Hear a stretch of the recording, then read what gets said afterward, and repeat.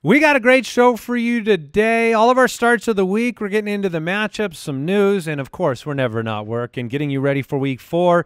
Make sure you subscribe, leave a comment, like the video, and enjoy the show. Today's show is sponsored by Head & Shoulders Scalp Shield technology. Regular use of Head & Shoulders Scalp Shield provides a continuous and visible shield of protection against dandruff, itch, and dryness, renewing your protection with every wash. Get up to 100% dandruff protection that's never not working with Head & Shoulders Scalp Shield technology, available at Walmart.com. Also want to tell you about Alto IRA, and this is something I just recently learned about. All of us here, we have Coinbase accounts. We've been into this crypto world, and so if you have a Coinbase account, if you have Bitcoin, Ethereum, Cardano, if you have any of the cryptocurrencies, which in a lot of ways represent the future of money, check this out. You can trade Bitcoin, Ethereum, and over 60 other cryptocurrencies in a tax-advantaged IRA. That is what Alto IRA does. So you can get into investing in crypto, and you can do it in a tax-advantaged way. They are the easy way to get crypto into an IRA. You can trade all you want without any of the tax headaches, and you can create an account in just a few minutes. You can invest with as little as $10, and there are no setup charges. If you're ready to take your investments to the next level and diversify like the pros and trade without tax headaches, you can open an Alto Crypto IRA with as little as $10. Just go to altoira.com/footballers. That's Alto, ALTOIRA.com/footballers. Start investing in cryptocurrency today. Go to altoira.com/footballers.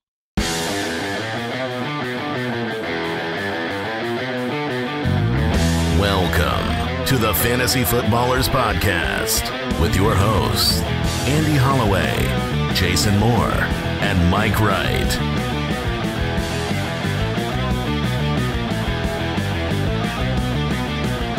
Oh, welcome in. It's football time. Hey. Hey. Yes, it is, Mr. Wright. Yes, guys, it is. Guys, I got something. I gotta get this off my chest. Oh, okay. you're bearing a burden? Pull up a seat. I've man. been holding on to this one for a while. Oh, buddy. I love football. Oh, man. I love it so much. The fact that I have to go from stupid Tuesday through Wednesday and I don't get a game, those are days of sadness. Well, we're back. And despair, but we are back, baby. Football is back. Tonight we have Jacksonville, Cincinnati. I'm excited. We'll talk about a lot of matchups on today's show. We have starts of the week for fantasy players. We've got Never Not Working. Very excited to get into that discussion.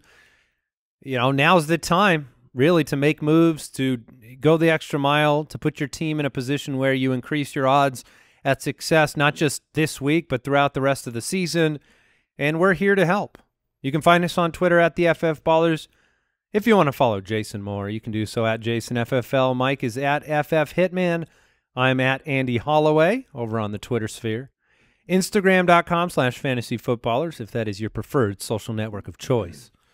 And you can watch the show, youtube.com/thefantasyfootballers. Make sure you subscribe, click the bell, and you can be notified when Mike goes live every Sunday morning right before the games to kind of be your tilt counselor. He will take you through a little of his own tilt, and he will go through the most frequently asked questions with Brooksy, his best friend. Yeah, you don't have to feel alone on Sunday morning, like you're the only one freaking out. No. Yeah, hold hands, lean. The great news for you is you don't have to do it in front of thousands of people. Mike does. That's what I'm here to do. Now, very good news for you, Mike. Your best friend, Brooks, is on a better microphone than he's ever been on. He was my best friend for a day. Let's hear those pipes. Hey-o. Oh, my goodness. Yeah, that voice is so rich. Yeah. Was that Morgan Freeman back there? I'm a new man. Oh. And it's me, Al. And Al is here, too. So how you doing today, Al? I'm great. Thank you. Okay. All right. You sound great. Thanks. All right. Let's jump in. Never Not Working. Presented by Head & Shoulders Scalp Shield Technology. Available at Walmart. All right, like I said, we got to work a little harder to guarantee success. By the way, I'll never make fun of you again, Al. the second you get a verified check mark. But Ooh, I don't believe that at all. Make it happen, Foot Clan. they can't. We tried to enlist them for Mike a long time ago, and unfortunately that is the one area, the Achilles heel of the Foot Clan, is they have no control over the verified check mark. We'll see. Okay. All right. So what do we got today in Never Not Working? So on today's show, we're going to be highlighting some players that we think you should trade for right now because they haven't fully unleashed what they should be doing for football and for fantasy football. And this one we're taking a look at specifically at air yards, which if you are new to the idea of air yards, it's simply how far does the ball travel in the air? And it's a simple conclusion that if a player is getting a lot of targets down the field, a lot of air yards, and that if they catch those, it's going to be a big play. It's going to be, the 50-yarder. It's going to be the huge touchdown explosion. And some of these guys, because the throw is difficult, it's further down the field, it doesn't always work out. Like we were highlighting Emmanuel Sanders for the last couple weeks of look how they are using him. Look at his average depth of target. It's just they haven't connected just yet. And as soon as that does, big things are going to happen for fantasy football. And boom, Manny Sanders last week was a week-winning type of a player that you could have just grabbed right off your waiver wire and plugged him right in. So here's a couple players that I want to highlight that I think that you could go after because their value is lower than it should be. We'll start with Emmanuel Sanders, his teammate, Stephon Diggs. So, Andy, you just traded for Stephon Diggs. And Jason grimaces because he was kind of backed into a corner where he had to make the trade. Yes. But he's seeing – I don't like this segment. He's seeing nearly 36% of the team's air yards, and he is second in unrealized air yards, as in he's getting these targets deep down the field. They just haven't connected, which Stephon Diggs and Josh Allen were dominant in that part of the game this last year, which is part of why Stephon Diggs became such a fantasy revolution in the 5th round, which people are like, okay, Stephon Diggs, great. I should go try and trade for him. Here's a couple other names that I really think you should be looking at. Devontae Smith, he's seeing 45+% of his team's air yards. It just has not hit. It came through on week 1, but then weeks 2 and week 3, it's been very disappointing for the rookie. He's 3rd in unrealized air yards. Michael Pittman Jr. of the Indianapolis Colts, while he is crushing, it's more of a low-key crush what Michael Pittman has done because, yeah, he had the 100-yard game in week 2. He's seeing a whole bunch of targets, over 30% of the Colts' targets the past 2 weeks.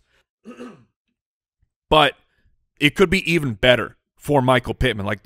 He's 6th in air yard share, and it could get even better for Pittman moving forward. And here's the guy that I really want to focus on because he is truly the Riddler. He is an enigma of this doesn't make sense. Statistically, this does not make sense what is happening to Jacoby Myers of the New England Patriots. He is cruising along in PPR. He has 104 total receptions over the course of his career with 0 career touchdowns. That just does not make sense. He, in fact, is seeing similar air yard usage to his teammate Nelson Aguilar, who's considered to be the deep threat. You're getting the targets over here for Jacoby Myers. You're getting the air yards. It just hasn't come through in a huge way. Still waiting for that first touchdown in his career. Yeah, we're still waiting for it. But against Tampa Bay is giving up everything through the air. You cannot run against the Tampa Bay front. It is one of the toughest in the league, and teams simply give up on it. And now you have a situation with Tampa Bay going into New England. Mac Jones is going to be forced to throw a ton in this game because Tom Brady's going to put up points. You think Tom Brady doesn't want to put up as many points as he physically can in this game?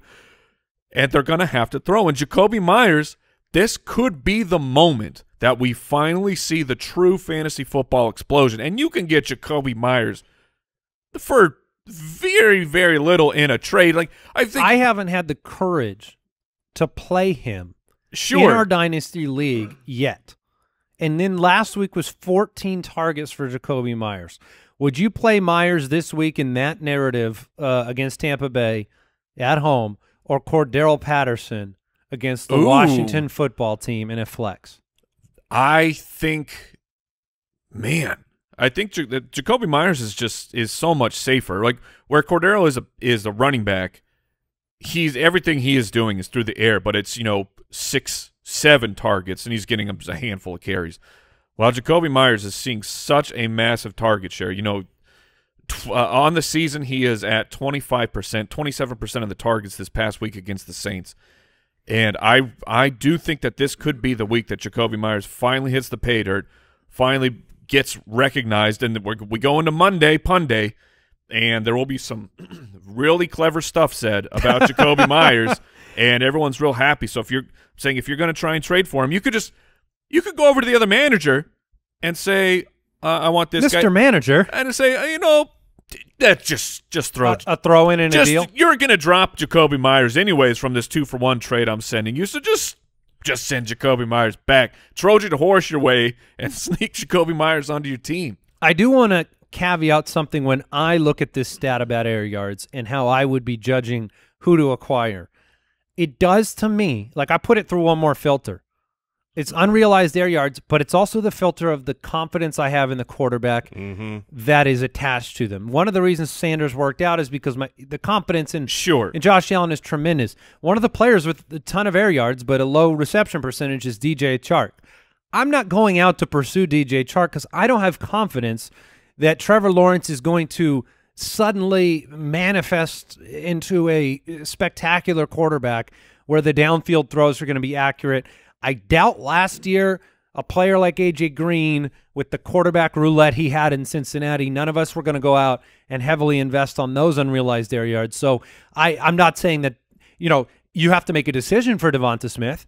What do you believe about, Jalen Hurts? And so if you are confident enough in him as a quarterback, go pursue that. Same goes for, potentially Pittman, Jacoby Myers. I think we've been impressed for the most part with Mac Jones, not from a fantasy output perspective, but from a competence running the offense perspective.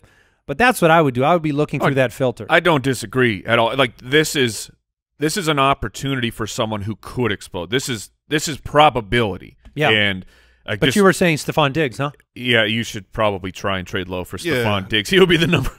If you can get Stephon Diggs, you should be pretty happy about that. But fantasy football it's completely a probability-based game, and this is just finding another edge of players that could be primed for a fantasy football explosion. The nice thing about using a statistic like unrealized air yards is that you can find it in both great players and affordable options, because Diggs is a perfect example, right? He was the wide receiver 3 last year, and he's been disappointing this year. He's the wide receiver 28. Emmanuel Sanders is on the scene. There's a lot of reason to think, oh, man, maybe he won't bounce back to where he was. And I could tell you, fantasy managers who have Diggs, they're worried. Like, is this the new normal? Right. Well, when you look behind the scenes and you go, wait, but he's first in air yards. Like it's gonna come. That can give you the confidence to pull the trigger on a deal like that. All right, get up to 100% dandruff protection that is never not working with Head and Shoulders Scalp Shield technology available at Walmart.com. News and notes from around the league, presented by Sleeper. You guys mentioned the giveaway we got going on, right? We did. So we're giving away a Darren Waller jersey. Goo-goo-gajoob. Over at footclangiveaway.com. Check it out. T. Higgins ruled out for the game tonight. You guys kind of mentioned that there was a very low probability of him being available. It is lowered to 0. He won't be playing, so the matchup against Jacksonville, there's an opportunity not just for Jamar Chase, who's in the headlines, but there's an opportunity for Tyler Boyd to make a contribution on offense tonight.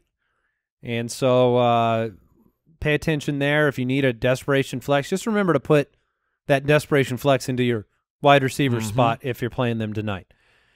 James White is going to miss the remainder of the season with the hip injury. That stinks. I think that is – we don't know if that's the situation for Fitzpatrick, that he's missing the whole year, but it's a possibility, right? Yeah, certainly. Same injury, and it's obviously worse for a running back than a quarterback. Darrell Henderson returned to practice, running back for the Rams. I love that Sean McVay quote. His quote was, he had a good look in his eye and took part in the walkthrough just now. He had a good look in his So eye. when you go through a walkthrough, the best thing you can do is say it's the look in your eye. His spirit looked strong. I looked right into his soul, and it told me he might play football. He's not 100% sure, but if Henderson is back, is he right back into your fantasy lineup? Yes. He is for mine. He looked outstanding in his work before the injury. He would be right back in my lineup. Aaron Jones and Jonathan Taylor were limited on Wednesday due to ankle and knee injuries. Nothing to worry about yet. Nope. Dalvin Cook was limited on Wednesday. That is a good sign to me that he will be back in the fold for the Vikings, who are at home again this week. Tyler Conklin held out due to glute and elbow injuries. Oh, man. That glute-elbow injury combo. That butt was working on Sunday. How do we not have a sound for the glute injury? It's just not that common. Have you been to Glute Index? It's not a safe place. Oh. Got to turn your filters off to get there. Yeah, you. Don't do it. And if you're newer to fantasy football, How does that tie into the glutes? I'm going more to all these reports about people missing Wednesday practices. Wednesday is like the general day off. Take it easy. I don't ever raise red flags over someone being limited or skipping out on a Wednesday practice. Thursday's where it really, really matters. What about if it's a glute injury, though? Does that that's up any red flags? It's certainly newsworthy. This is the first glute injury I know about, so I don't. This must be a glute bruise. I do think this is the first time in what show in 1,100 shows that we've said glute. Yeah, it rolls right off the tongue. Yeah. Oh yeah. Probably easier to recover from than other injuries too, I'm guessing. I have no idea. If he has a devastating glute injury, I'm going to feel really bad about this. Sorry, Tyler. Conk, conk. He's a tight end. I'm sure his Oh. glute is, I'm sure his glute that's a great point. fine. Yeah. Super toy. Not tight enough. George Kittle didn't practice on Wednesday, expected to play. Elijah Mitchell returned to a limited practice Wednesday. Ooh. If he is, let's say he's active and Trey Sermon is active. You got the codes? Who's the guy? It's Elijah Mitchell based on how Trey Sermon looked on the field. However, this is such an uncomfortable, awful weekly experience to try to identify. It's like walking through a thorn bush every week. It's just not – your odds of getting it right seem so low. Yeah. It's but Eli Missile would be the one I'd go through. I would agree. I think if they are both back – until Jeff Wilson's back. Right, until Jeff Wilson is back. But if they're both active, which seems reasonable, would you be starting Elijah Missile? Over the other San Francisco backs? Well, yes, and in general. Would you start him first week back from the injury? I'd flex him. Okay. With terror. With a look in my eye that is full of terror. Rob Gronkowski did not practice on Wednesday. Looks likely to play. They're going to let those ribs heal up. And then Antonio Brown activated from the reserve COVID list. You know, it is a return to a former team for him as well. Oh, another revenge game. Are you? Yeah, for those, 3 weeks he was active? Well, I think it was one. Was it only one? Yeah. Okay. But he was good. He was. Do you believe that he is flex-worthy immediately activated from the list? Yes. All right. Gerald Everett's on the COVID list. Yeah. Oh, no. That means there's one gigantic tight end left. Now, what do you think about it's a big boy from Montana. Oh, it's Will Disley, the big Montana himself. We're going to Disneyland. It's been too long. It has. It's been way too long. You know what's really, really sad about this? What's that, Jason? You really can't play him? Is it Everett was looking really good? He was. I guess I should stop this. Yes, thank you. I mean, do you play him? Do you play Will Disley? I think he's a great against San Francisco. Great DFS dart throw. All right, that's the end for me. That's fine. But yeah, Gerald Everett was like the snaps are going up, the targets are going up. Everett is interesting moving forward. Curtis Samuel was designated to return from his injured reserve. Okay. That's good news. That means he's eligible to right. They have 3 weeks Step to bring one. him back, or else he'll spend the season on IR. But you don't designate him if you don't expect him back, so hopefully that means his injury is healing well. That was today's news and notes presented by Sleeper, the leader in breaking news alerts. So, look, you got a podcast from us every day in the morning, but we don't come popping through with a sound effect. That's true. The way Sleeper does. So download the app, check it out. And before we get into the fantasy forecast, I want to thank today's sponsor, Public Rec. Fellas, it's ridiculous that our sizes change brand to brand. Our bodies, they stay the same. You're a measurement, not a size. You don't have to change shopping for clothes. That's what has to change. Why settle for traditional retail sizes when, like, what does a medium person look like?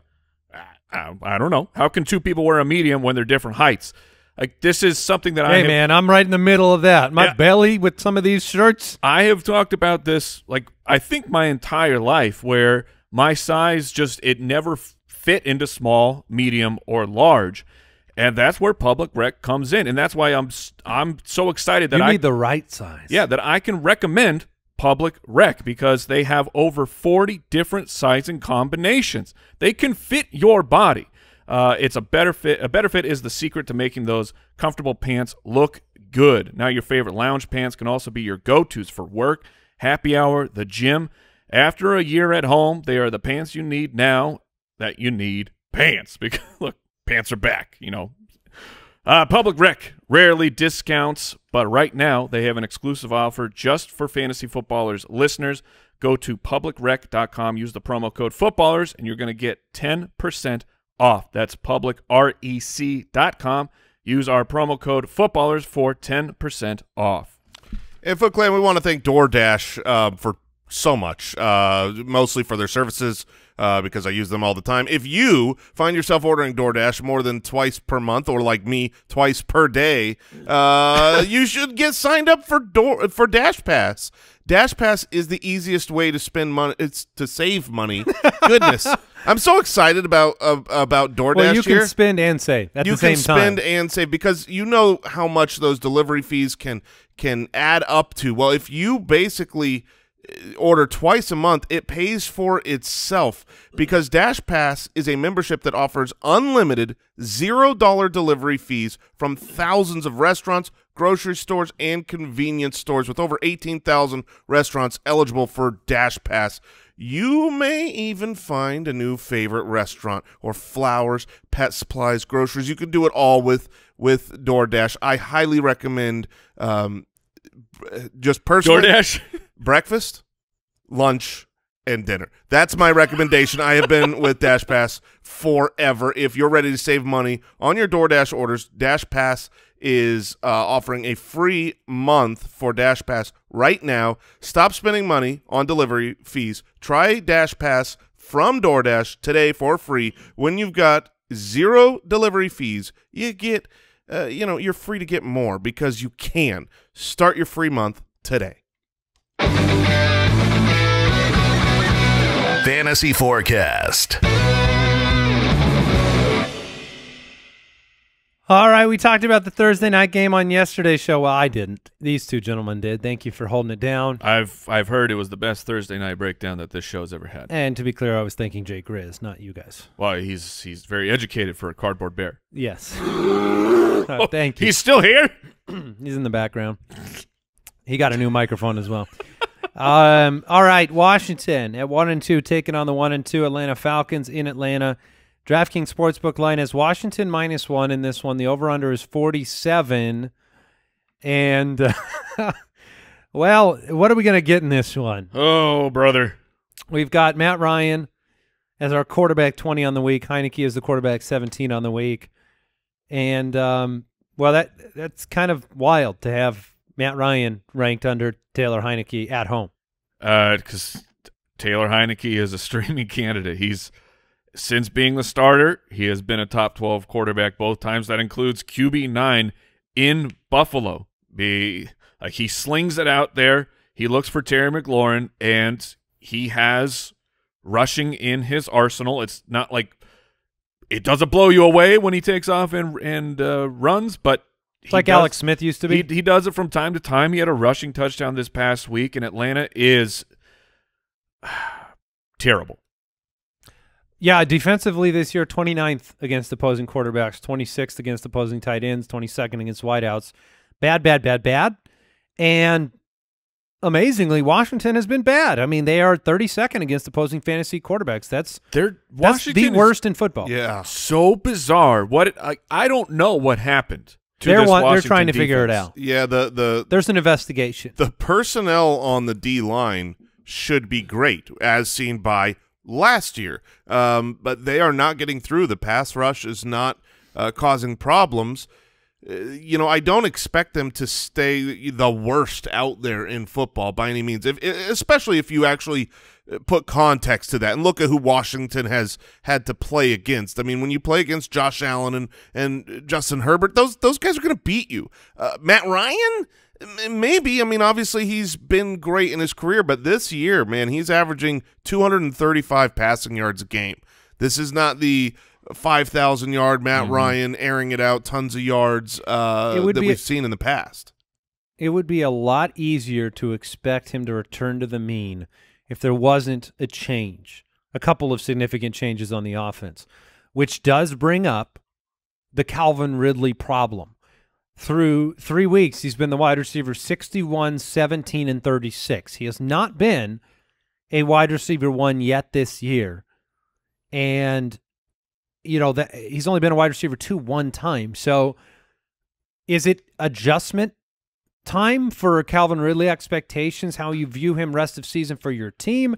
Do you expect the team to figure it out between him and Kyle Pitts and Cordero? I mean, those are the 3 passing game weapons that they have right now, which it's not working out. Yeah, I mean, I definitely think my draft season views on Calvin Ridley have changed, but they changed rather quickly. The airing it out, giant, monstrous season, that looked done in week 1 just because of finally seeing what the scheme is, how they want to run the ball, how they're throwing it. And it doesn't seem like Atlanta wants to really air it out. They are protecting their bad defense, on the offensive side of the ball, which is probably a smart decision coaching-wise, but not great for fantasy. So, yeah, I would say that Calvin Ridley is he's kind of one of those wide receiver 10 to 15. I back end 1, wide receiver 2, I think the rest of the way. Don't overreact to 3 games where he's not a wide receiver 1 because his talent is still there. If you can get the value, though, for what you drafted him for, would you ship him out? Thinking that this is if you believe the expectations have changed, would you trade him? Yeah, I mean, if you could get the value of would you trade him for Mike Williams? Guy. Oh man, Mike Williams is the worst name to bring up in trades because I know I would not trade him for Mike Williams. On the flip, I would do the reverse. But maybe, I mean, it feels crazy right now. Obviously, Mike Williams scorching the earth. And we all believe it's legitimate. It's not just a 3-game sample that's going to go away. About to do it on Monday Night Football. Yeah, he very well might. But no, I mean, if you watch the games, Calvin Ridley still looks good. I agree with you. The scheme change, the coach change, missing Julio, things have, changed around him. But he's still – I think he's going to have a very, very good season the rest of the way. He's still – averaged nearly 10 targets a game. Like he's at 29 targets through 3 weeks. He's still seeing a bunch of opportunity. It's not the same opportunity that we were hoping and expecting, but you still should be playing Calvin Ridley. Kyle Pitts has 17 targets through 3 weeks. Are you just waiting still for Kyle Pitts to go magma in one of these games? I think he will go magma at some point. Is this the week? Man. I have Atlanta winning this game. I'll just throw that out there. I think they'll win the game at home. I don't know that it's the week, but at this point, you're hoping that he becomes the Evan Engram rookie season through 3 weeks. Cordero Patterson has as many receptions as DeAndre Hopkins and 1 fewer scrimmage yard than Alvin Kamara. Flexworthy in week number 4? Yeah, I mean, because of how much work is coming in the passing game, I do think he's flex-worthy even in what appears to not necessarily be the the best matchup defense-wise. I would throw him in a flex. Gibson is the running back 17 on the year so far. Terry McLaurin, we're going to talk about him later. He's always in your lineup. And Logan Thomas seems very safe to put into your lineup every week. All right, we'll move on. Like I said, we'll talk about McLaurin more later. Houston at 1-2, traveling to Buffalo to take on the Bills at 2-1. DraftKings Sportsbook line, oh my gosh, 16 points. The Bills minus 16. The over-under is 47. I mean, last week the Bills were 3.5-point home favorites against Washington, which I said on the show blew my mind. Like, it made no sense to me. But it was almost as though the sports books were waiting to see what we were waiting to see from Buffalo. Well, they saw it, and now they're 16-point home favorites against Houston. We're back in. So, you know, what are the difficult fantasy decisions here? Diggs, Allen, Sanders, Beasley, they're all fine to play. Dawson Knox? Yes. Is he in consideration? He absolutely is in consideration. The tight end for the Bills? Yeah. Currently, the Texans are giving up over 15 points a game to the tight end position. And, I mean, 16-point favorite. They're a 16-point favorite, and yet with the over-under, the Buffalo Bills have a team implied total of over 31 points. You got to get in on this. You're getting in at running back then? That's the big question. I think that Zach Moss is a perfectly fine play. He's been a top 20 guy the past 2 weeks. The touchdown opportunities have been there for him. What will be tough is that clearly, by the end of the week, not everyone on this team will pay off for fantasy football. But, you know, I was just talking about the probability of that is fantasy football, and there is a high probability that there is a lot of excitement and a lot of fantasy action for the Buffalo side of the football this week against the Texans. So I want in with all of them. I would take a chance. So when you say all of them, I think all three of us would put Zach Moss ahead right now in that backfield. If you look at the snaps, I'm not counting Devin Singletary, if that's what you mean. That is where I was getting. No. Would you play There's Devin? barely room for one running back on the Buffalo Bills. But the snap counts have gone completely different. You know, that's the arrow up and the arrow down. It just straight up makes an X when it comes to Devin Singletary and Zach Moss. The Zach Moss missed week 1. We thought it was a healthy scratch. It wasn't. They said it was more an unhealthy scratch because of some unhealthy? injuries. The word is unhealthy, dear friend. Tomato, tomato. So, yeah, Zach Moss is the running back to have there. Brandon Cooks and no one else for Houston. Is that an okay policy here? That's always an okay defense policy. Is so good. It's always an okay policy, and I know he's been back-to-back-to-back. We've got the NBA Jam rules. He's been great for 3 straight weeks, one of only 4 wide receivers, all in the top 24 for all 3 weeks. I don't want to play him this week. I'm fine with it. I think garbage time, there will be lots of it, and he will get plenty of. Bills have just been so dominant. They have. They're only giving up 19 fantasy points a game to opposing wide receivers, but how is Cooks not 15 of those 19? Yes, yeah, I don't disagree with that. The Lions at 0-3 take on the Chicago Bears at 1-2. DraftKings Sportsbook line here, Bears -3, over-under is 42 points. Andy Dalton did return to practice yesterday. And I have a question in here that I find repugnant. I think Kyle Borgogan wanted to know, he said, would you rather have Guns Mahoney or Matt Nagy as your head coach? This is an unfair thing for Guns Mahoney. I mean, I would choose Dan Campbell. How dare you? You know, have you seen that guy? 7 days a week. He's ripped. He's a legitimate head coach that I respect, which I cannot say the same thing about Matthew Nagy. The Lions should have beat the Ravens last week. Let's not forget that. They should have won the game against the Ravens last week. They are competing on a weekly basis. They had a halftime lead against the Packers. Before the season, I believed that the Lions would reach 7 wins. They have none. So maybe they just compete. It's going to be tough now. Maybe they just compete and never win, but I do think they will compete in this one as well. I am not going to go so far as to make them the almost upset, but they're going to almost upset a lot of teams this year. That being said, their defense statistically gives up a lot of fantasy points. David Montgomery, if there's a week you can feel confident in him, it's this week. And then Allen Robinson and Darnell Mooney, I brought it up on the Green Room show yesterday. They basically have season-long stat lines that look like a nice game. but they have it over 3 games. So neither player has produced. Mooney has had a better season so far, but hasn't scored. I guess just better season by way of receptions and yards. Robinson snuck into the end zone and has more targets. Robinson feels like you have to play him in this matchup. Yeah, I would say that. I would say that Robinson is someone you should play. Obviously, it's going to depend on who his quarterback is. I think that we would all agree for fantasy purposes, Andy Dalton, if he is the quarterback, would be better for the other pieces, not necessarily outscoring the potential of Justin Fields if they actually use his legs. But there were so many plays, Mike and I were watching a lot of them where it was, it was half not his fault because the pass rush was coming through, but we also recognized that if Dalton was in there, he probably gets rid of that ball in a hurry. Probably takes the first read and just takes it. Yeah. On the other side of the ball, DeAndre Swift has 19 receptions. He leads the NFL in yards after catch, and Dan Campbell said, quote, "You're going to see a lot more of Swift moving forward." Kill! Why not? I mean, he's your best weapon on this offense, bar none. Mm-hmm. Tried to trade Saquon Barkley and another piece for Swift. Wow. Unsuccessful? Unsuccessful. Yeah.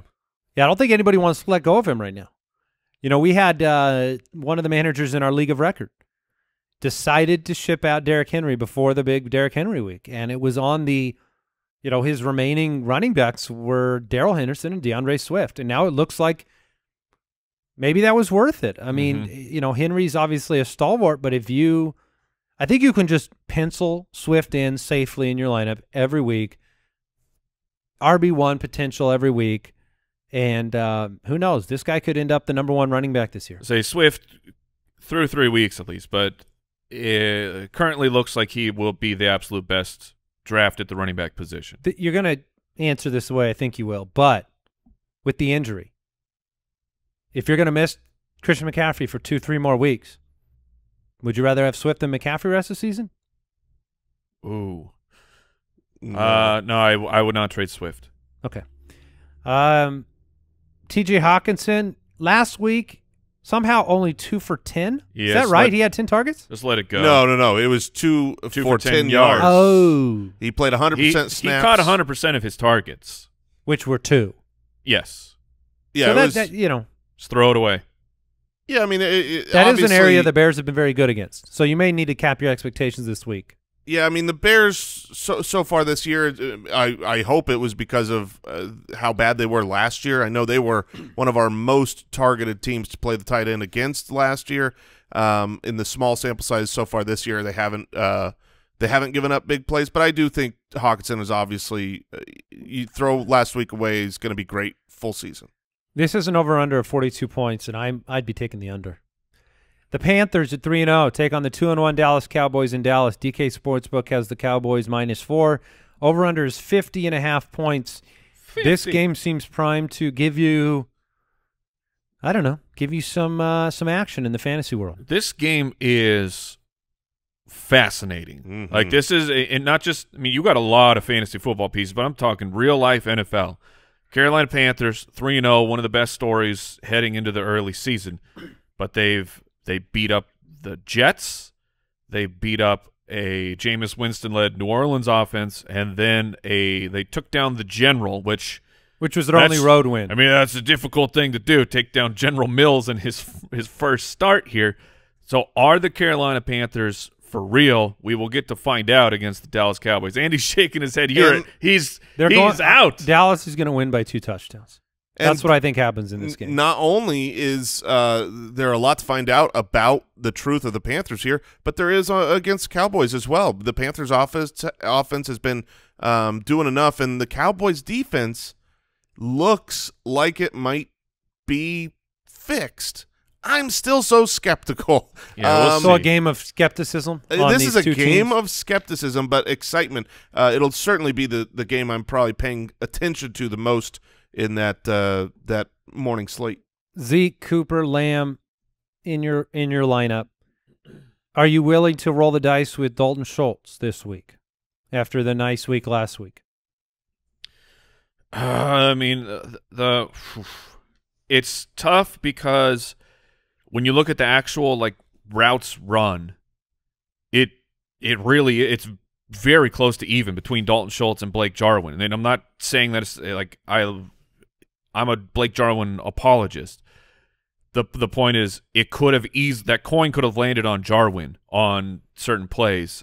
It makes it tougher to go all in on Dalton Schultz. Dalton Schultz definitely looks like the better pass catching option. He's certainly just out for there Dallas. a lot more. That's the reason I like him more than Jarwin, is that he's on the field for more plays.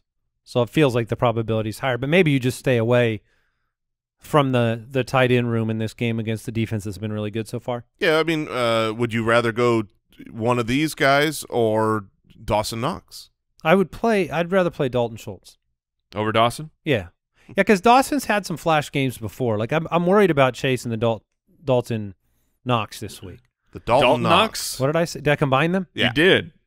If you can maybe get both, I'm worried about playing either one. I would chase him. Tony Pollard, snap counts 24, 34, 38. They are going up.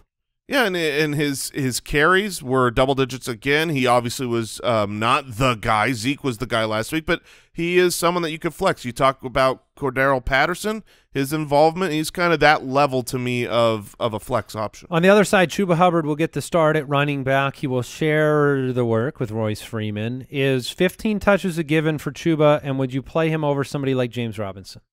Yes, and probably yes. Yes and yes for me. Okay. What about if he's in your flex position? Would you rather have Tyler Boyd tonight or Chuba Hubbard? Chuba. Miles Sanders after the 3-touch performance against going up against Kansas City, or Chuba? Chuba. So we're pretty confident in Chuba this week. And just the way that Matt Rule has talked about how they're gonna utilize him in the offense, he's gonna be the guy. You saw him catching passes last week. That's part of how they set their game up. And you saw last year when Mike Davis had to step up. Mike Davis is not something special. Chuba has more straight line juice than Mike Davis. So if you're not familiar with Chuba Hubbard, track superstar. Yes. And a couple years ago, he was supposed to be like the guy, the running back to have, and then he came back for another year of college and just completely collapsed, became an afterthought. But he has talent. This isn't to me like some absolute scrub getting his chance. This is a talented player getting a chance. 16 opportunities in about half of the snaps last week. That included 5 targets. So I think you can chase the volume against Dallas. And while Andy, you feel confident that Dallas is going to blow them out. I mean, that turns into more targets for Chuba, but there is a world where both teams score a bunch of points. No doubt. In this one. So I'm certainly interested to play Chuba. In that world, do you play Robbie Anderson? Yes. Because how do you not play him here if you have him on your roster? Yeah, I mean, I do think that this is a fine game for Robbie Anderson. With Christian McCaffrey out, with Dan Arnold being traded against the Cowboys, throwing the ball a lot.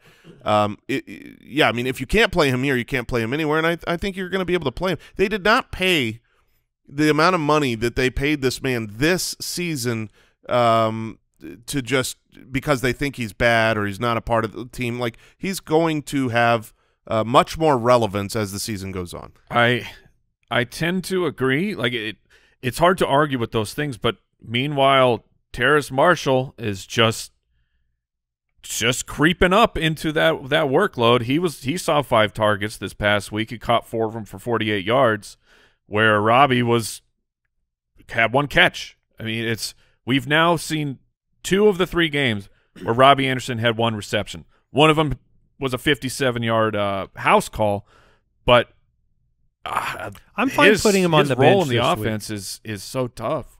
Even though this is the only game that you're like, hey, if I was ever going to play him, I think it's okay as a fantasy player too to not drop him, put him on the bench because you've been burned, and then see if this is his return to glory and gives you confidence moving forward. That's probably how you don't have to play him. Yeah, I mean, it's always going to depend on your other options. But I guess in my world, I'm thinking if I wouldn't play him here, Robbie Anderson or AJ Green. Robbie Anderson. Okay. Robbie Anderson or Fireball Tim. Fireball Tim Patrick. Detroit. Is that the same guy as Fireball Jones? Yes, Fireball Jones, Look, if you Fireball Pat, if Fireball you weren't in Tim. the green room last night, we were workshopping, trying to rebrand so people actually know who he is. But Fireball Tim Patrick for the Denver Broncos. There it is. Fireball Jones or Darnell Anderson. All right, the Indianapolis Colts at 0-3 take on the No one's going to know who anybody is that we're talking about. That's fine. They don't know what we're talking about anyways. The Colts at 0-3 taking on the Dolphins at 1-2.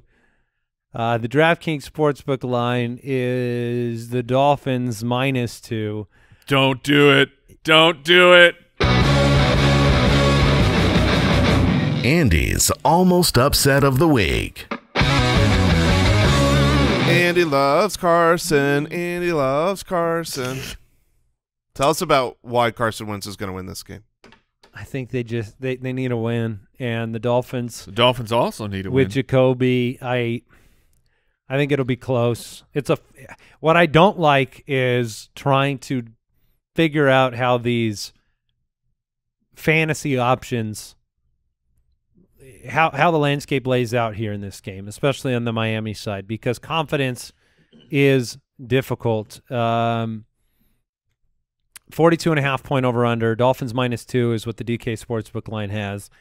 Look, Myles Gaskin gets enough targets and involvement that I think, at home you're going to put him out there. Yeah, he's a solid play. But, Will Fuller didn't practice, came back, had a couple shots at, I think we're having a conversation about Will Fuller this week. If that deep pass by Jacoby Brissett, he comes down with it after the return that he had last week, which was solid, not spectacular, but that's what he is, right? He's a deep threat. He is a down-the-field threat. He's not Jalen Waddle with 10 catches for 58 yards or whatever he had. 12 catches. 12 catches for 58 yards. So, I don't know if I've ever seen that. Would you play Myles Gaskin with the disappointment, or would you go back to Tyson Williams, the Baltimore running back against Denver? I would play Myles Gaskin. The involvement in the passing game, the utilization. I think he had 13 carries last week. I would. I think Gaskin is a fine play because his floor. I feel like his floor and ceiling are near each other, but it's around that 10 points. Yeah, I'm with you on that one. Man, I want to see Tyson emerge again, but yeah. I have more confidence in the workload for Gaskin. He's tied with Nick Chubb right now for the most 15-plus yard runs. Yes. So he just hasn't gotten into the end zone. He's one of those players with a lot of work but no touchdowns. Mike Gesicki did have a big week last week. He is very sneaky. Brissett seems to look his way, a ton of targets. So I do think you can throw him out there if you are looking for a tight end. Dalton Schultz or Mike Gesicki? Big Gesicki, yeah. All right. Mike Gesicki or Kyle Pitts. Yeah, I'll play Pitts. Ow. Yeah, that one is. I abstain. I think I would play Pitts with a very depressed voice. Carson Wentz on the road here. Jonathan Taylor, he's staying in your lineup. Mike is optimistic of a breakout in this game. Mind you, he was limited with a knee injury today, so. Wednesday rest. Knee rest, ankle rest, glute rest. Michael Pittman. He's heating up. What was his stat line last week? Because I'll be honest, I don't remember that off the top of my head. Michael Pittman was 6 for 68 last week, but he had 12 targets. Only caught 50% of them. 12 targets the last 2 weeks. Dolphins middle of the road so far this year, giving up 30 fantasy points to opposing wide receivers. It seems like Pittman is a flex this week. But beyond that, it's, Nyheim Hines is a flex kind of every week right now. Marlon Mack will be inactive again, so it'll be Taylor and Hines. The over-under is not big in this one. It's 42.5. So I wouldn't be looking at – I don't think that there's a lot of explosive upside in this game, to be honest. No, the question – I think really the biggest question in this game is just Jalen Waddle. He had so many targets, so much forced utilization. He's going to touch the ball. He did nothing with it last week. But I think their concept, if I'm putting my my Galaxy brain on and saying like what were they trying to think, is that if we give the ball 12 times to Waddle, Like, he is the type of player that can get the ball behind the line of scrimmage and whoop, he's gone and nobody can catch him. That still exists. You know, if they do it again and give him another 10 catches, I wouldn't expect him to have 50 yards again. Certainly not. And in a PPR world, especially against the Colts, if you're full PPR, he's in, right? Because just the baseline of those receptions. In a half or a standard, I think he's in that flex play. I would rather play Michael Pittman over Jalen Waddle, but that's, you know, he's the there. Waddle after the catch that we need to see. Waddle. We need him to go into full sprint. Yeah, we need him to waddle away. Yeah. Bum, bum, bum, bum. Browns 2-1, Vikings 1-2. The Browns going to Minnesota. Obviously, the defense was outrageous last week for Cleveland, but I mean, I like Minnesota in this game. The DK Sportsbook line is Browns -2 on the road. Well, even with Stefanski coming back, knowing how they do things in Minnesota. Yeah, I mean, the over-under is 51.5. Let's, regardless of who wins this game, because, I mean, even the DK Sportsbook has it as a close one, it's going to be very interesting for fantasy purposes. I mean, Dalvin Cook should be back out there. You don't bench Dalvin Cook ever. And then Kirk Cousins, Jefferson, Thielen, they've been so good so far this year. You know, I was sharing with these guys on the Green Room show yesterday, like Mike Zimmer's praise for Kirk Cousins' his leadership, Adam Thielen's praise for how he's even more in his zone right now. Like, this has been a very impressive offense, and it's really a push comes to shove situation with how Cleveland's defense has been playing. It's a little bit difficult to say, hey, okay, the Browns are 3rd against opposing running backs and 6th against opposing wide receivers when, you know, 1/3 of their accumulation was the abysmal Bears offense last week. It's probably a little bit of an exaggeration. They're going to face a much more experienced offense this week on the road. I think this is going to be an exciting game. I like Beckham. You obviously play the wideouts on the other side of the ball. Nick Chubb's in your lineup. Kareem Hunt's in your lineup. There might not be that many question marks on who to start. It's an easier game. Kirk Cousins has been playing out of his mind, and I was saying it, you know, just more of a with a jocular attitude. But Kirk Cousins has been, you know, the last couple years great. But if anyone knows what Kirk Cousins struggles with, I think Stefanski is going to be one of those people. Okay. So that'll be not that I'm not benching Kirk Cousins. That's not what I'm saying. I'm saying for real life football, this is going to be fascinating to watch. Who do you have in the game, Jay? I've got Minnesota. Okay. I think that being at home, they are, as you brought up yesterday, they're hop, skip, and a jump away from being 3-0. And so they're a good team at home, and I think the Browns are probably going to be a little too whenever you come off the type of performance that they had last week where you just humiliate a team, you dominate them so thoroughly, so easily, sometimes you end up with that letdown that, oh, I think it's supposed to be easy. It's not going to be easy in Minnesota. If you had to start a tight end from the game, Tyler Conklin coming off of 7 for 70 and a touchdown, or Austin Hooper. Conklin. Okay. Conk. All right. Hooper's always a shot at a touchdown here too, and Sure. obviously some nice high implied point totals, 26, 24 in this game. The Giants at 0-3 take on the Saints at 2-1 in New Orleans. I'm seeing a little game in here. Well, let's do it. I want to play a game. Oh, we're playing a game? Yeah, the DK Sportsbook line, by the way, Saints -7.5 at home. Over-under's 42. Who would you trust holding your newborn child more? Daniel Jones or Jameis Winston? Ooh, man. I think I've got to go Jameis because he's not going to throw the baby, and that's more where he turns the ball over. Right. Daniel Jones has a problem holding on to things. He's a fumbler. So I'm going Jameis here. I'm going Jameis. Okay, I think I will. Jameis will keep the baby safe, but it won't look like he is. It will be awkward. He'll trip on a step. He'll say, "Oh, where's the baby? Oh, I'm holding him." Who would you trust more to help you move? So you gotta have somebody come over and help you move. Jameis or there's no way Jameis is not breaking something. going through a doorway. Yeah. Oh, he's going to be super. I'm going to take Daniel Jones. Super apologetic though. Oh man, that's my bad. Yeah, I'll buy you a new one. Yeah, he'll run into something, but Daniel Jones he might be walking along the grass and then fall over. Yeah, that's true. I think He's if faster you're moving with furniture, the move though. Daniel Jones is quicker. You got to go with the better athlete, and they're both athletic. But Daniel Jones, much better. He's a better athlete. All right. Who would you trust to win this football game? Daniel Jones or Jameis Winston? Yeah, I'm going to go with Payton. I'm going to go with Jameis Winston in yes. this one. It's funny. I mean, Winston has been by lack of opportunity, he's been a very efficient touchdown thrower. Now, that does not mean that I would play him in fantasy.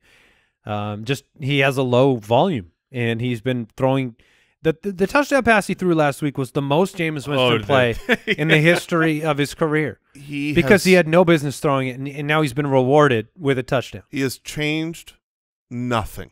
Right. I watch these games, and whenever he's getting sacked and being pulled to the ground, he'll still be like, I can make this throw, and he'll, throw up the wobbler. Sometimes those have been intercepted and called back on penalties. Jameis, for fantasy purposes, I know week 1 he was the quarterback 4. He threw 5 touchdowns, but he has yet to hit 200 passing yards. He's yet to hit 150. He's yet to hit 150 passing yards. Stay away from pass catchers. You cannot play really anyone on the Saints side of the ball outside of Alvin Kamara. Agreed. Let's move on to the other side. Daniel Jones has not thrown an interception through 103 pass attempts, which is impressive. Good for you, Daniel. It's coming this week. His name is Marshawn Lattimore. But, Sterling Shepard, Darius Slayton, they didn't practice Wednesday. They're probably not going to play. Kenny Golladay is in play just due to volume this week. I think that you are in a situation where you may get some smooth routes. Oh, it's been too long. Some good Kenny G. I like him in this matchup. He leads the league in intermediate targets and receptions, believe it or not. And, that might be where the list ends. Evan Ingram? Yeah, Evan Ingram in this game, when you know that they didn't game plan. Obviously, that was Evan Ingram's first game back, and then they lose Sterling Shepard and they lose Slate. It was kind of a hodgepodge and a mess last week in a very surprisingly low-scoring game against Atlanta. Coming in this week, I think the expectation is to not have those wide receivers, and Evan Ingram just has to be a big part of this game plan. Also playing from behind, you could get some garbage time. You could, and I'm just going to mention the name, and we can probably just leave it at that. Kadarius Toney, you might want to just throw him on the bench and see what happens. Wasn't it C.J. Board last week that was heavily involved as well? Both of those guys? Saying that Toney will, if Shepard is out, Kadarius Toney will likely go into the slot. And that is their first-round rookie wide receiver pick this year. We all liked to poo-poo the pick because well, you mostly. I mean, Jason was with it. You both mostly. It didn't seem like the wisest use of your draft capital to select Kadarius Toney there, but that doesn't take away from the fact that he is a pretty electric athlete. His quick twitch ability is really incredible. So something could happen in this game. But that's only if these other guys are out. I like that, though. He has been the squeaky wheel, the first-round pick. He has been very upset about his lack of touches and involvement. So if there was ever a time to give it a shot when you're heavy underdogs on the road, why not put the ball in his hands and see some of that return on investment in the it feels like something that Dave wants to get done. Well, then let's get it done. It's me, Dave. All right, let's move on. Starts of the week. All right, why don't we kick it off with Jason's start of the week? Well, at quarterback, it had to be done. It had to. This is maybe the game of the decade. Tom Brady going back to New England. He only needs 68 yards to break. What's that? Bold. Yes, thank you. Well, here's the reality is quarterback 2. Yes, the quarterback 2 is going up against a very difficult New England matchup. They have only allowed 479 total passing yards on the season. If you look a little deeper, it's Jameis, it's Zach Wilson, it's Tua. Brady knows this system. This is GOAT versus Owl, and GOAT is going to win. Is Belichick the owl? Yes, Yeah, Belichick is for the wisdom. Owl. Yeah, that's the thing. What do you mean that's the thing? That's a thing. That's a thing. Wait, Belichick is the Owl. But is a GOAT But what versus makes an it a owl thing? What makes it a thing is the fact that it's a known I You don't don't know think what makes things a thing. I don't know. Like, we've been doing football for a long time, and like me and Mike are looking at each other like we don't know that's a thing. I'm still trying to figure out what is the thing. Is it that Belichick is an owl, or that with the animal matchup of a goat versus an owl is a thing? No, it's that Belichick is the Owl. Ah, Yeah, Okay. That's what it is. I'm just going to accept it, and I'm going to move on. And Well, you've given me the courage to play Aaron Rodgers as my start of the week this week against Pittsburgh. Look, they're toast. This team is toast. I'm sorry. They are. Pittsburgh? Pittsburgh's toast. And they're Yeah. and on the defensive side, you've seen Derek Carr go out and have a game against them. They've given up all of their touchdowns through the air. Aaron Rodgers looks like he's in an absolute groove as he's returned to form, which is form equals targeting Devontae Adams on every play. They have the 5th most fantasy points allowed to the wide receiver position. Aaron Rodgers needs to be in your lineup against Pittsburgh, and you need to change your mental outlook on starting players against Pittsburgh. And I'm going with Jalen Hurts, Philadelphia Eagles quarterback for now, against the Kansas City Chiefs. This is a matchup that has been working throughout the season. They're giving up over 26 points a game. Jalen Hurts was objectively bad in that matchup against the Dallas Cowboys. So bad, in fact, that he finishes the quarterback 10 in fantasy football because fantasy football is not real-life football. And Jalen Hurts will still be good for fantasy, and I like him in this matchup. At running back, I know it's been back-to-back bad weeks and a horrendous Chicago Bears look, but David Montgomery is not going anywhere. No matter who the quarterback is, they're going to have a much better week against Detroit. Detroit is 5th in giving up fantasy points to the running back, and that is including the fact that Baltimore this last week just decided to not use their running backs. David Montgomery absolutely must play, and honestly, he should have a humongous game. And the Bears, their only chance at really succeeding and kind of washing the ills off of what happened with Justin Fields last week is to say, let's establish it. Let's get the game going through David Montgomery. Man, they need to get some first downs. They need That to get is some helpful. first downs. It's helpful for yardage. All right, I think Joe Mixon's going to end up the running back 1 on the week. I'm going to take him as my start of the week against Jacksonville tonight. We were talking unrealized air yards. Unrealized opportunities is an area where Joe Mixon the last couple of weeks underperformed his opportunities. His workload is delightful. Jacksonville's 29th against opposing fantasy running backs. Captain, my captain, Joe Mixon tonight. And I'm calling my shot on this is where you're happy you drafted Jonathan Taylor for the Indianapolis Colts. Miami, though they're supposed to be a fantastic defense, they're allowing 136 rushing yards a game. That is the 6th most in the NFL. They were gouged by teams that should not score by the running back in fantasy. They were gouged by the Buffalo Bills running backs, and then the barber just took them to the salon for a quick snip where Peyton Barber was like top 5 on the week. So Johnny Taylor, I'm calling it. This is the week that he scores, and he's back in the good graces for fantasy football. I love your starts because I really want all of them to happen. I really want Jalen Hurts and Jonathan Taylor. Like, let's go. Let's get this stuff going. At wide receiver, Scary Terry, if you've been playing him, you've been mostly disappointed. Had a great week 2, bad week 1, bad week 3.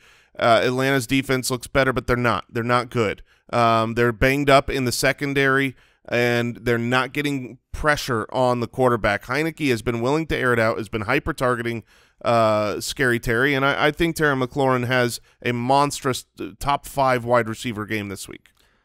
All right, wide receiver, I'm going to go with Odell Beckham Jr. Okay. The over-under, it's delightful in Minnesota. Should be a shootout. Minnesota 29th against opposing fantasy wide receivers. They're allowing a ridiculous 75% completion rate. Patrick Peterson has not made all the difference in Minnesota. 10.1 yards per attempt, both number 1 in the league. Beckham should have a great game and be targeted a ton. And I'm going with the stack of Jalen Hurts. I'm going with Devontae Smith. We highlighted him at the beginning of the show. Last week was tough in his matchup against Diggs. The rookie looked a little bit overmatched, but he's still 23% of the targets. The air yards are there. They haven't fully landed just yet. There's a 54-point over-under in that matchup. I think that Smith has a bounce-back game. And at tight end, where it's always stinky, I'm going Evan Ingram. I think you can grab him, pick him up off the waivers. He is too necessary in this game. It's not the best matchup in the world against the Saints, but he had 55% of the snaps last week. 55!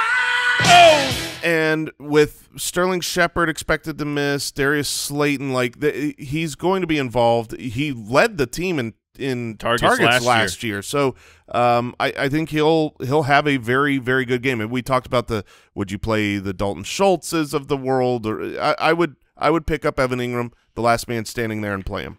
Noah Fant, Baltimore is dead last against opposing tight ends through 3 weeks. Noah Fant is more necessary than ever with the now devastating injury to KJ Hamler following the Judy injury, and you're not going to win on a low passing volume game against Baltimore the way you did last week. So Noah Fant, I think, is a really strong play this week. And I'm going with another streamer this week. It's Dawson Knox. Houston has given up top 10 points all 3 weeks to the tight end position. He's run the 9th most routes at the tight end position, and he's seeing the snaps go up. And in his last 8 or so games, Dawson Knox has come through more than he has not. And I want in on this Buffalo matchup. He is the one who knocks. Yes, he is.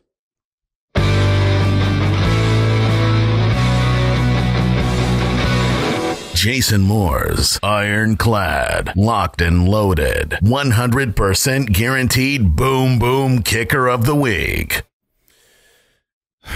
You wake up from your nap from last week and load the page, and you scroll and you scroll and you scroll because the page was closed, and I'm looking for my boom boom you lost kicker your of the rhyme? week. Yes, I lost. Well, here I found it. Here we are. Started at the top. Started at the top. Oh, let's run it over.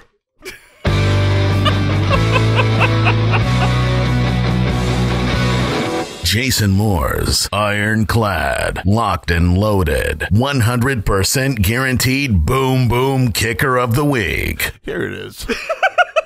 You wake up from your nap and you dance to Charleston because we're rolling with the Raiders. Daniel Carlson. That was worth the wait. Incredible. Incredible. Thank you. Yes, the page would not load forever. Oh, yeah, I forgot about the snaps. Running back Antonio Gibson not practicing today. Woof. Today is Thursday. I would have been happier about him missing Wednesday. Yeah, be on watch tomorrow. Just to get emotional with our listenership. Mm-hmm. I have just a swelling up of frustration at this news, and it just goes to show the value of running backs and depth at the running back position. Jason approached me earlier this week. He offered me Stephon Diggs for David Montgomery. I had Montgomery, Gibson, and Henry. I told him my first response is I don't think I can do this deal because running back depth is too important. And then the little seed of Stephon Diggs in my head and the fact that Gibson and Henry's bye were so far away. And I said to myself, I will find myself a running back in time for those bye weeks.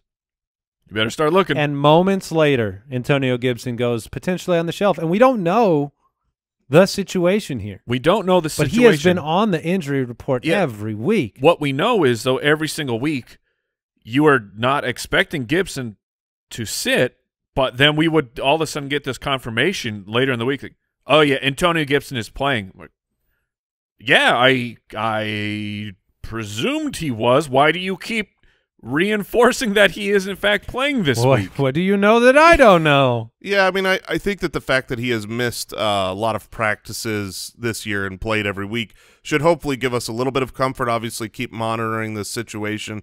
But running back injuries, man, that's so huge and fast. The reason I offered the trade was because I lost James White and Christian McCaffrey in the same week. I had nobody. So, yeah, running backs, stay healthy out there. I'm just a little sweatier than I was at the beginning of the show. That's all I'm saying. You know who's not sweaty?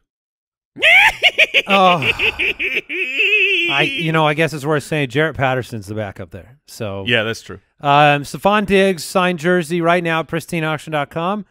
Our great friends. It's up for $50. Ends on Tuesday night. There's a Jonathan Taylor signed Eclipse alternate speed mini helmet. $50 right now. Ends on Tuesday night as well. Hundreds of daily sports memorabilia auctions. Use the code BALLERS. Get a $10 credit. More matchups tomorrow. You don't want to miss it. But enjoy the game tonight. It is football time. Should be fun. We'll see you tomorrow, Foot Clan. Goodbye. Thank you for listening to another episode of the Fantasy Footballers Podcast. Join our fantasy football community on jointhefoot.com and follow us on Twitter @TheFFBallers.